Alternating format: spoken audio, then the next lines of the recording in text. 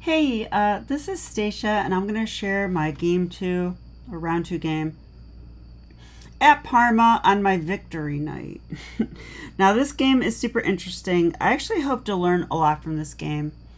I played someone that I like and respect quite a lot. His name is Butch Kless, and he's been known and been a great part of the chess community in Cleveland for many years.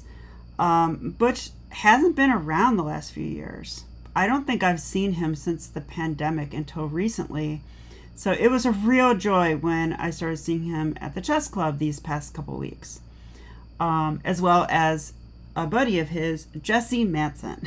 Got a shout out to Jesse, who I definitely respect a lot, especially the way he plays.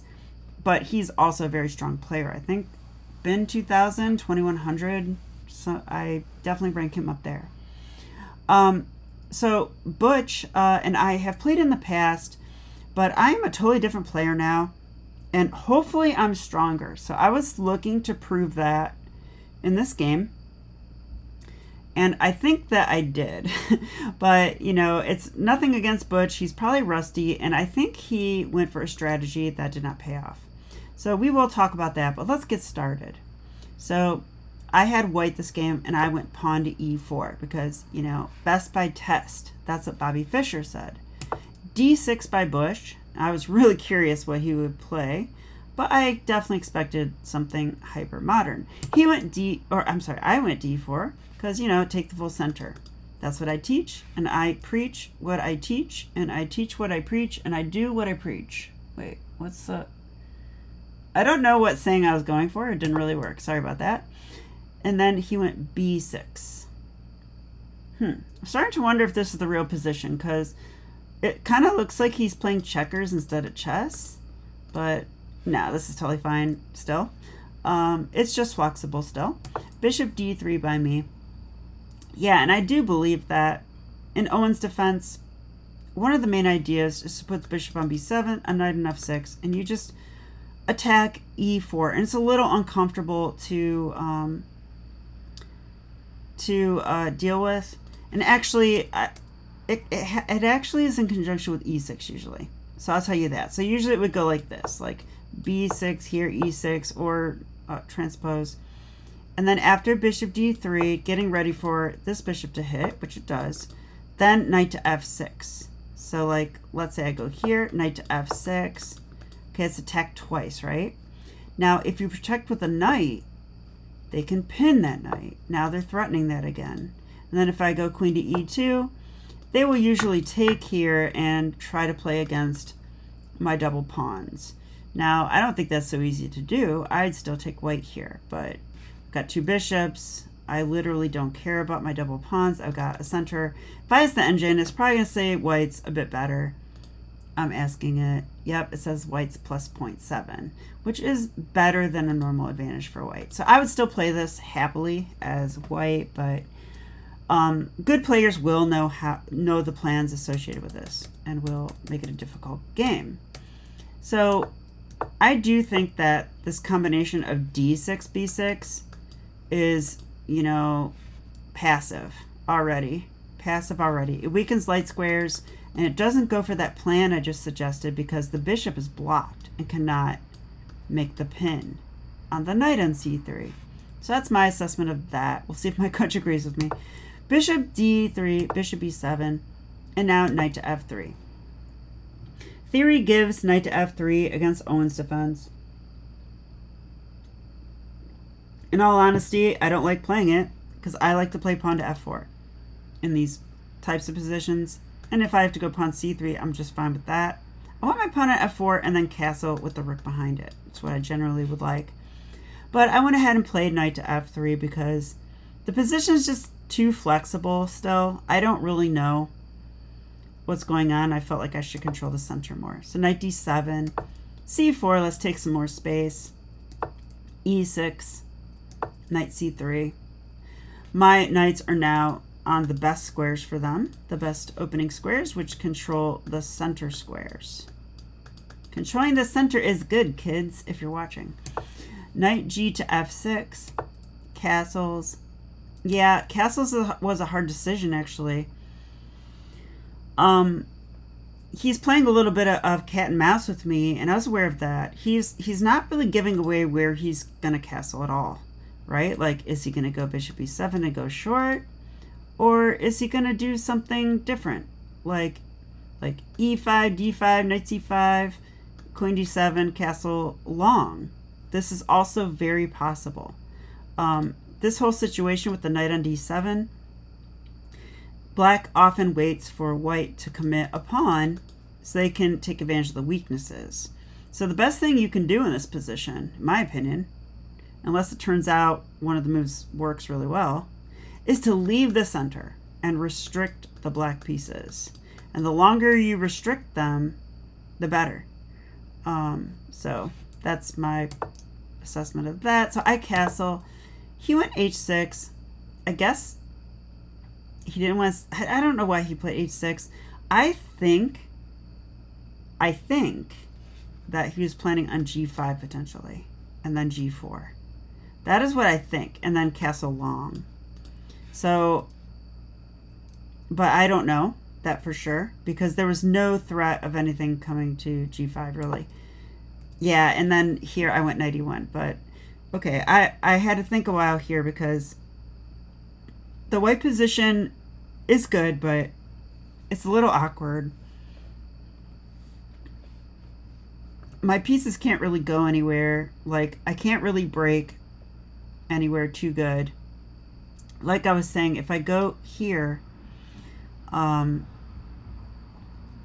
thought he could just simply take, right? And if I take here, he'll take with the knight and take. And I don't want to do that. That destroys my center. The bishop opens, etc. I don't want to open up the game so fast, I don't think, and destroy my center.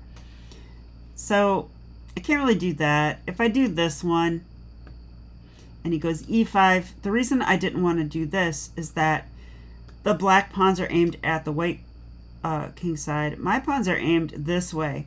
That means my play's on the queen side. I would have to go for b5.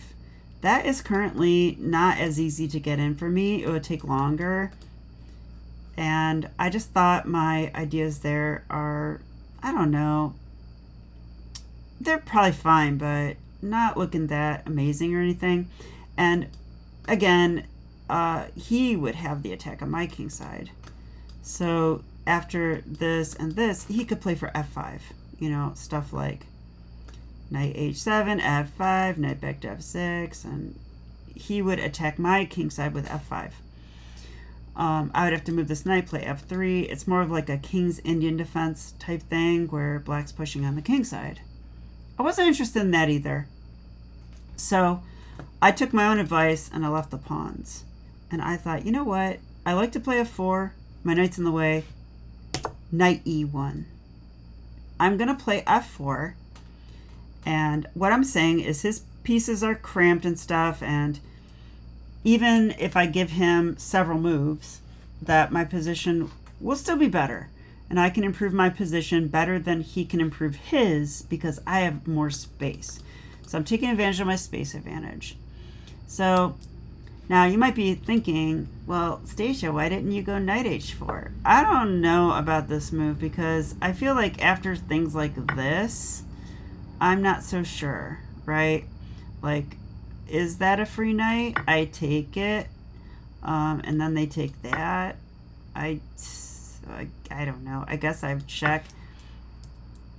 No,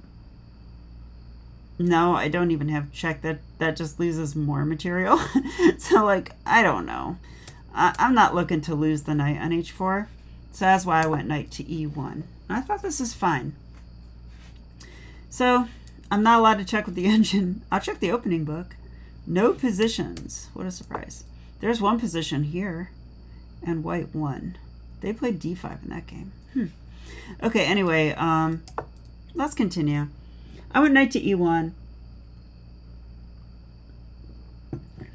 And he went ahead and played e5. e5 is probably fine. It actually fights for more center. And he also saw the fact that, you know, if I take, I just think that's bad. Maybe not, actually. It's probably also good. But I went d5. He told me after the game he wasn't expecting this move. He was expecting me to do a pawn break early. Which, okay, fair enough. That's something I would do. But I didn't feel the need here. What I like about pawn to d5 in this position is that I really didn't see why I couldn't go for f4 anyway.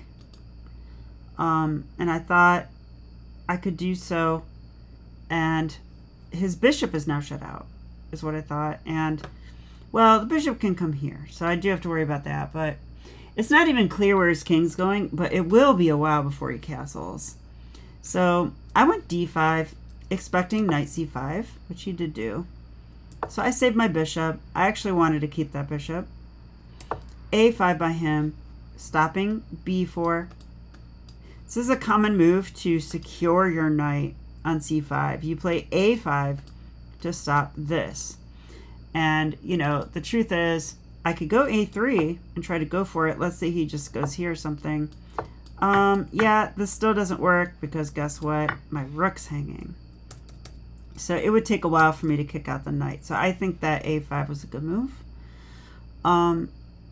So black has like an active piece, a pretty decent piece. Bishop's not on e7 yet though. So I went queen e2 here. I didn't really want to play queen e2, but here's the thing. I want to go knight d3 and challenge this knight. This is my whole idea of letting it there. I actually want him to take me, but at some moment I might take him if the moment is right. Because that's like his one really good piece, right? The bishops are blocked. That knight, I'm not sure about. So, but I can't do this here because guess what? He just takes that. And then after this, maybe I have something crazy. I don't know. But then maybe he has something crazy. And then maybe I have something crazy. Like, I don't know. There's no need to calculate this, I thought. This looks like silliness to me. So I should just not let him take the pawn. So I'm queen e2. In a slow game, by the way, I would calculate all that out. Because I like chess, what can I tell you? It's probably not smart to do it, but I would. All right. Queen d7. So now he's kind of hinting that he's going to go queenside. So that's the problem with my position, right? Is that I can't full force set up an attack anywhere because it's not clear where the attack should be. So because of that, we continue this cat and mouse game quite a while. Well, maybe not that much longer. I do go knight d3 here. Let's improve my piece, right? When I do know where to attack, my knight will not be on e1, it'll be on d3. He played bishop e7. Now he's really saying, like, which way am I going, Stacia? Try to guess. And I start salivating. No, I'm kidding. I was salivating a little bit. So then I go a3. I'm like, look, I don't care which way you castle. I have an attack everywhere because that's what I do. If you want to go king side, you have to deal with f4. If you want to go queen side, you've got to deal with probably this move first and then b4. And I will blow up either side. So that was what I was thinking. So he went knight takes d3 here. I went queen takes. I want access to these squares over here in case he goes king side. But if queen side, I think the queen is well placed to go this way. Looking good. He castled finally on the king side. Okay, so he's finally developed. You could argue that he's better developed than me, but I could argue back because I think the bishop on c1 is actually basically developed. It's aiming at h6. It's a very powerful piece. Yes, I'm going to think about sacrifices every single move. And if I have to spend a tempo and get the other rook in or something, I'm okay with that too. So I just went f4 immediately. Let's just go f4. I'm not sure if this is the best move or not, but I kind of think it is. It increases my space advantage. It improves my rook. And black is sort of like, well, their bishop is locked in. It might be developed, I guess, but not really, because it's complete trash here, right? Unless black can open up the center, which would be hard to do, then this bishop will remain blocked.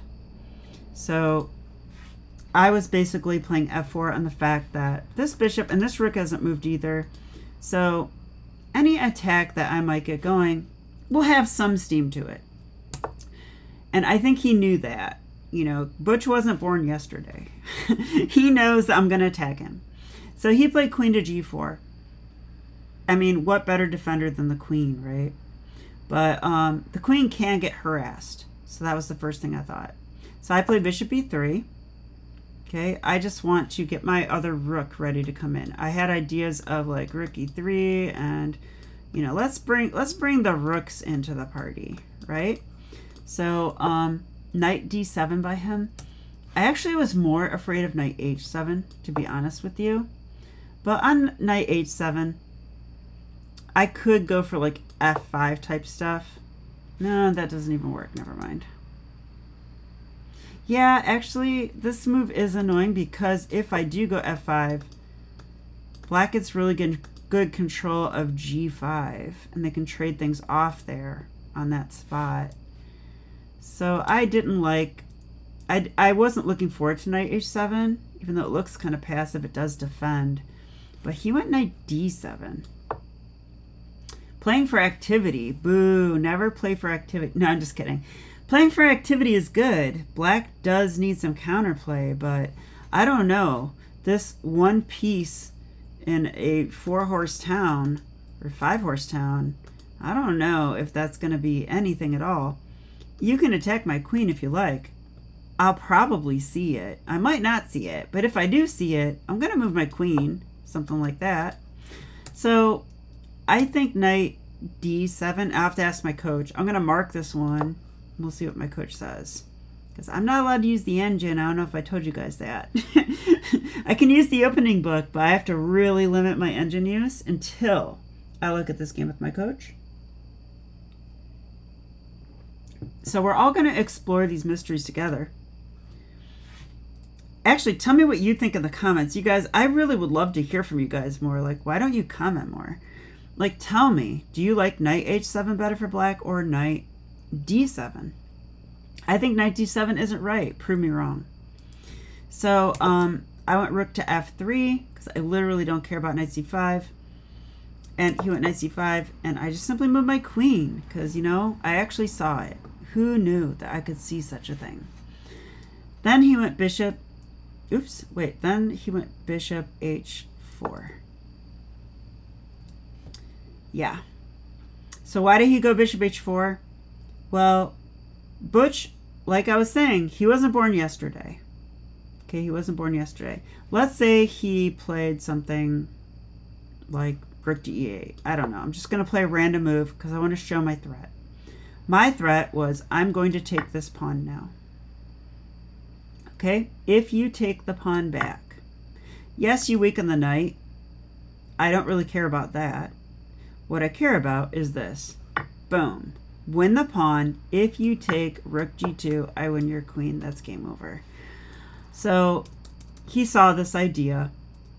So he actually played a reasonable move, bishop h4. Hey, now I can't put my rook there. Makes a lot of sense. So I played f5 here. Yeah, this is a hard decision, actually. I was starting to get lower on time, and I just kept loving this idea of pawn to f5. And the whole reason I did this is because he's using his queen to defend. And the queen is capable of getting harassed. Moves like h3, moves like bishop d1, moves like rook g2, maybe later.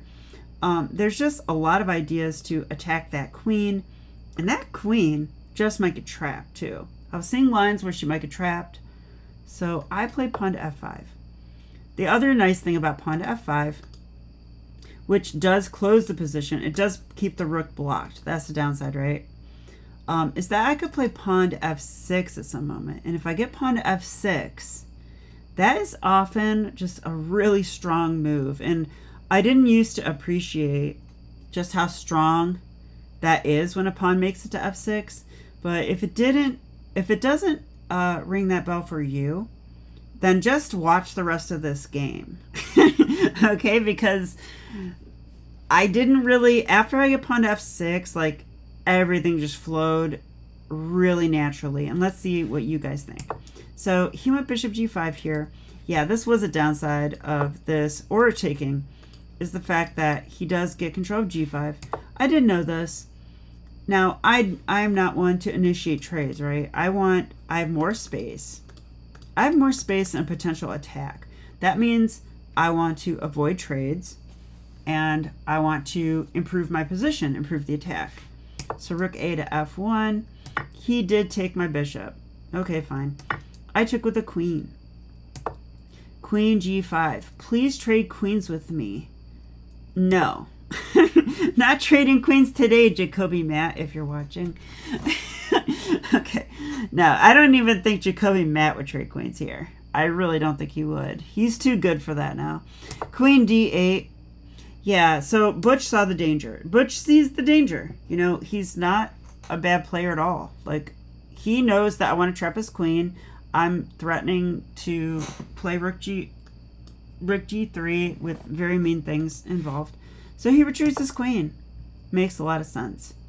But now I get to play that dream move. You guessed it. f6. I'm giving it an exclam, not the computer.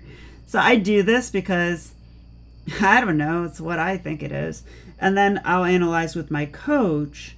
Then we'll ask the computer after I review with my coach. And if any of you guys are superior, if you're superior than me, then why are you watching my channel and not teaching me? Okay, anyway. No, if any of you guys are wondering, you know, why you're not improving at chess, then definitely heed these words, okay? This is what strong players tell me over and over again. They say don't use the engine when you analyze, at least not right away. Make your own conclusions first. Analyze with a strong player first. Only then use the engine. So I'm not against the engine at all. I use it all the time, of course. But I will say that if you want to actually improve at chess, you've got to do serious analysis without the engine. And after you come up with some conclusions, then you check with the engine. The engine's a powerful tool, you know. But you should, whatever you would calculate in a real game, you put that in, you know, put that in your game or write it down, pad and paper. I mean, if you're old like me, you kind of like pad and paper a little bit. Sometimes I like to physically write the moves. And then check with the engine after, you know.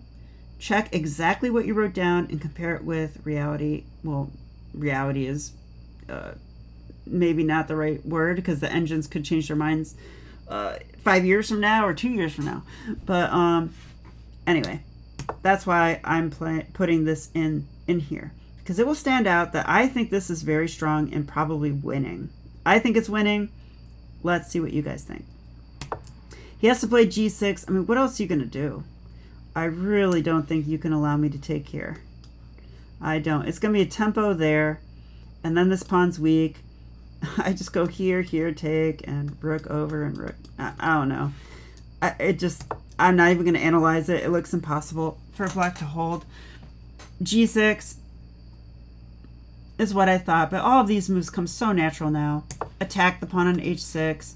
King h7 I calculated. Rook h3. I'm threatening to take there with like mate and 2, right? Check here and checkmate. So I thought if rook g8, you know, to stop that, I get mate in 1. So he can't do that. So h5 and here queen g5. Okay, I don't even know that I need queen g5. I'm not sure about that. I actually, no, maybe I do actually. I think I do need queen g5. Okay, I do. Why do I think that? Because I think if I sack the rook right now and then play queen g5, now I think rook g8 might be a real move. Oh, it's not. That's checkmate. Never mind. Yeah, there's no way out of this either. I'll check with the engine because this is very concrete. Mate in 3. Okay, mate in 3 is good enough for me. So I could do that too. I want queen g5. So maybe my move's worse, but I don't think it is. I think it's the same thing. You want bishop c8. Okay. Finally, the bishop, you know, that's been blocked the entire game says, hey, put me in, coach. And it is to the detriment of the rook, which is probably why Butch wouldn't do this earlier. He was hoping to get his rook back in. But as you'll remember, the queen actually came out and defended and stuff, and then came back to d8, blocking that rook. But now, I mean, it's pretty much too little too late. So the bishop is attacking my rook. Well, what should I do? Where can I move that rook? You guys already know. Rook takes h5. Sacrifice the rook. Yeah, of course sacrifice the rook. Because after takes, check. And, I mean, the control of the square is just too much. So, there, check, there, and mate.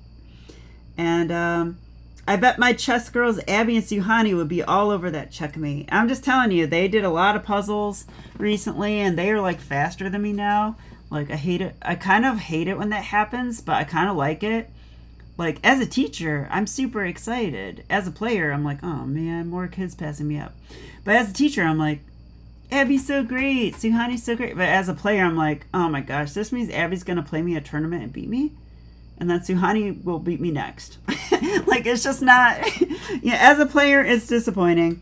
I'm not going to lie. But any adults out there, you know what I'm talking about. The kids, they improve very fast. Okay? And I work with them very closely. And I see with my own eyes. And I'm not even sure I teach them in the most optimal way. I'm not sure that I do. I mostly is a bit much. 50% I motivate them. 50% I teach, but also make it fun while I'm teaching. So it's not always as objective as it could be, but I think a truly 100% objective player would bore them a bit. And I think they might lose interest, especially the kids that I work with. Usually the parents are like, my child's about to quit chess. Please help. Okay, if they're about to quit chess because they don't think chess is fun, I'm your teacher, right? Like, I love chess so much. It's just infectious. I can spread that to the kids. Plus, I love kids. So I'll pat them on the head. Pat them on the head while showing them why chess is so much fun. And you know, the kids that I work with, they're all smart kids. And they're already drawn to chess. They just need a little confidence boost usually. They're already super smart and could do great. They usually just need me to nudge them forward a bit. I'm happy to do it. When my coaches do that for me, same result. I need someone to believe in me the same way. I'm an adult, but maybe I might be more immature than most. Man, I'm really spilling the beans tonight. Sorry, you guys. Yeah, I might be more immature than a lot of adults. I don't doubt it. I'm more emotional and sensitive than a lot of adults. You could joke it's because I'm female or whatever, but I think it's more than a lot of females too, to be honest with you. And sensitive males. There's plenty of sensitive males. I don't want to act like it's only female. Oh gosh, I painted myself in a corner. Why do you guys do that to me? Okay, I did to myself. I don't truly believe that females are like way more sensitive than males, but of course society, some people in society parrot that. So I was simply addressing that. But anyway, I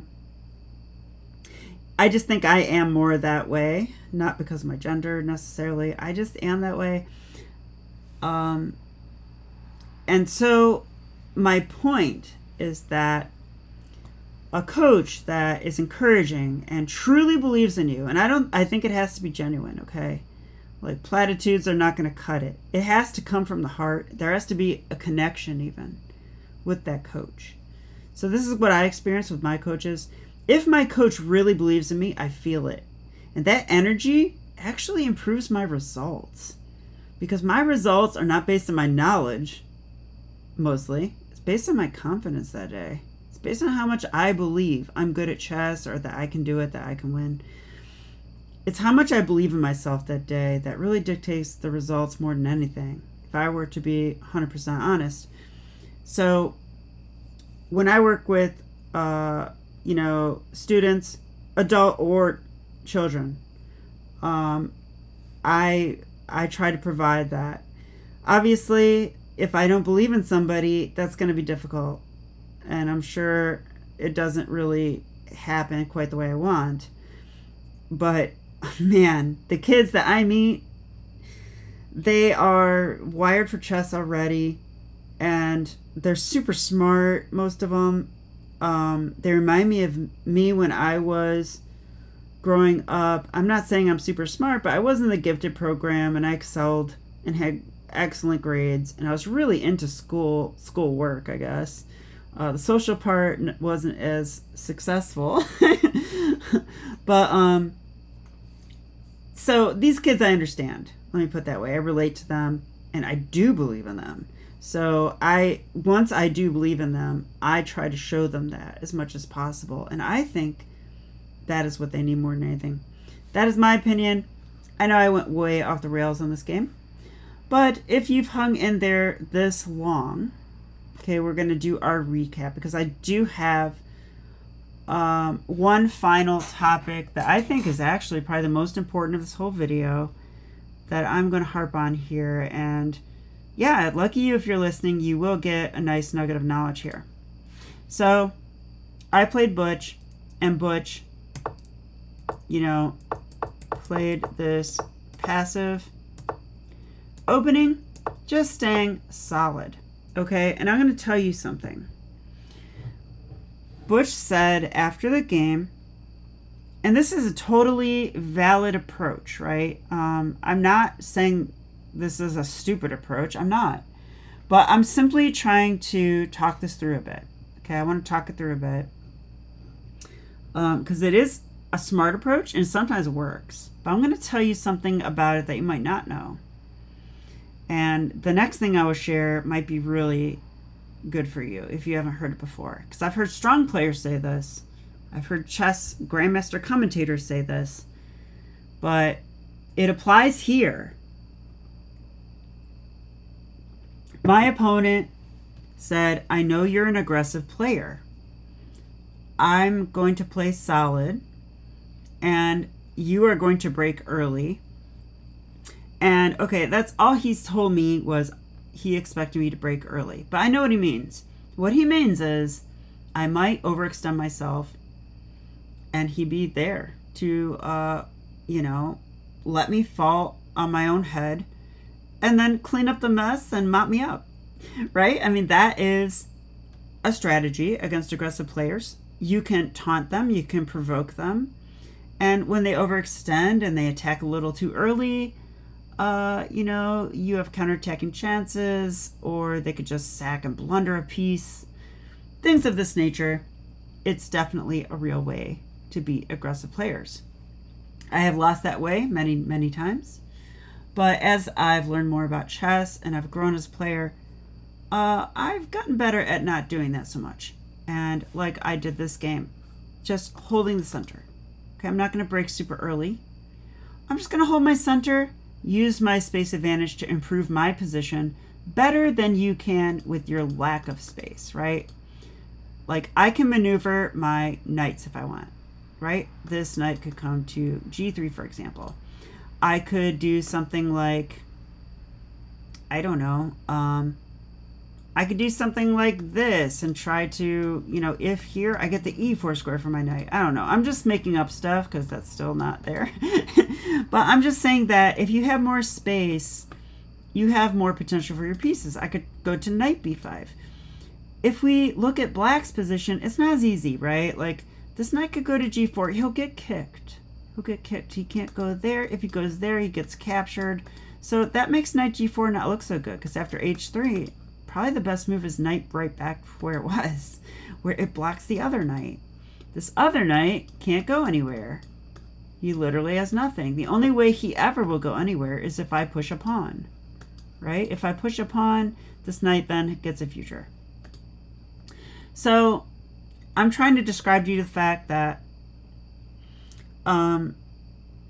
if you want to play an aggressive player, this come and get me style, not only, okay, and this is the shocker, not only is it not a good strategy, okay, it's what I freaking live for. Okay, I'm going to tell you that. When I see come and get me chess, I literally start getting excited because I know how to beat come and get me chess. They stay solid, and then I have an advantage. I maneuver better. I wait to the right moment, and I calculate. I didn't used to do that, okay? I would just go on intuition, attack too early, or like mess up. I'm better now at, you know, knowing when this is just winning, you know, and now I'm ready to go for the checkmate. This happens this game, right? This very game. If you already forgot, look at what happens here. I wait for him to castle. He castled. F4 immediately. I'm not messing around, okay? F4 is committal, but not committal. Okay, the black pieces are passive. He already recognized that. Okay, so he's defending. Okay, I take advantage of the queen. The queen is the one overextended, right? I can go F5 and almost trap the queen in some lines. In fact, I come with this nice idea of takes, oops, takes, and rook G3. Yeah, tactics flow from a superior position. The white position is superior here, so I was looking for tricks, and they do work in my favor. Bishop H4, again, this is not counterplay, it's like, it's just defense. It's black trying to desperately stop white. So I don't have to really even respond to it necessarily, right? I can continue improving. So I went F5. And this is a bit committal, but I'm saying, okay, your queen might get trapped, right? Like Bishop D1 could come. Do you really want to deal with that? And if you do that, maybe I'll go Rook H3 when you move away, attacking the bishop. When the bishop moves away, maybe I have a real attack on the king. There's just so many ideas here for white. So I'm not committing to anything here. I'm just improving my position. Bring the other rook in the game. Yes, I had to trade off that bishop, but to me, these trades are actually beneficial for white. Now, why would I say that? When you're attacking, don't trade. Okay, well, that's a little too general. What I really want to say is don't trade your two defensive pieces off, because if you do that, what pieces are you left with? Well, you're left with these guys. Is he defending the king? In some alternate universe, this bishop is sitting proudly on h7 defending the king, but not in this one. And in some alternate universe, this knight's on h7. Not in this one. So I do want to trade off the defensive piece, because then my pieces will become stronger. And this knight, yeah, he's not that great, but there are ideas of eventually getting this. I don't know if that's still possible, actually. I don't know. So there's still ideas of this, though. All right, so takes. And, I mean, look what happens here. After f6, and f6 is the move that, I think that's the move that's like, okay, I'm done maneuvering and improving. Like, I'm ready to go. Let's just do it. So, and after this, the attack just, it flowed for itself there. I mean, none of these moves are difficult at all. They're all super easy. So it was a result of a superior position. So if we go back to what I was saying now, right? This come and get me style, okay, is actually the worst way to play against an aggressive player. Unless that aggressive player is not that good at chess, like if they're still 1400 or less or whatever, then maybe it is the right way. Because they're way more likely to overextend and just sack for no reason and just lose material. Okay, the end. But if you're going to play a good player, and I'm not saying I'm good. I did good this game, but believe me, I could screw this up. I could. I just didn't this time. Although I don't think I'm going to lose the way I used to, because I actually do learn still as an old person.